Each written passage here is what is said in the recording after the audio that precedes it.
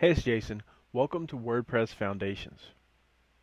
In this video, I'm going to go ahead and walk you through the completion of setting up and installing your blog. There are a few different things you're going to need to do, so just follow along and see how this process works. So to start, let's give this blog a title. Since this is the example site, I'm going to just go ahead and put in WordPress Foundations example site. Now you're going to want to type in your email address. So I'm going to just type in Jason at enlightenedwebmastery.com. And now you have the option to select whether or not you want your blog to appear in search engines. For this example, I'm going to click no, as this is an internal site. It's not going to really contain any value to anyone outside of this course. So once you're finished with this, go ahead and click the Install WordPress button. Right now it's actually installing, and now everything is done. How long did that take? Maybe 2 or 3 seconds tops. Alright, so what you're going to want to do is highlight and copy this text. This is your password, which will be changing in just a few seconds. So make note the login name is admin, and make sure that you have this password copied.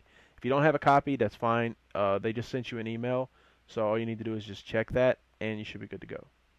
So I'm going to go ahead and click the login button.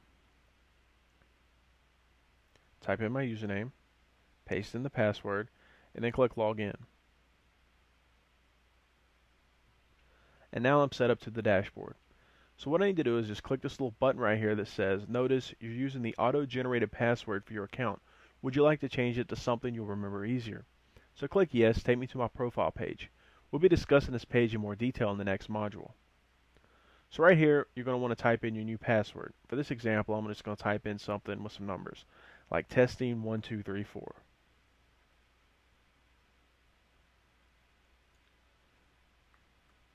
Then just type it in again to make sure it's confirmed, and you're good to go. Just click this little update profile button, and now everything's changed. So if you log out, you can now log back in by typing in admin and then the new password, testing 1 2 3 4, and then click login, and everything will work. Please note that this password is no longer going to be active on this actual website, as it'll be changed. This is just walking you through the different settings. So in the next module, we're going to be covering all about the WordPress dashboard. You're going to learn what each of these little options are and what to do. You can rearrange this, highly customize it, and everything. This is your view into the world of WordPress. So I hope you've enjoyed this video and you've seen how things work, and I'll talk to you soon.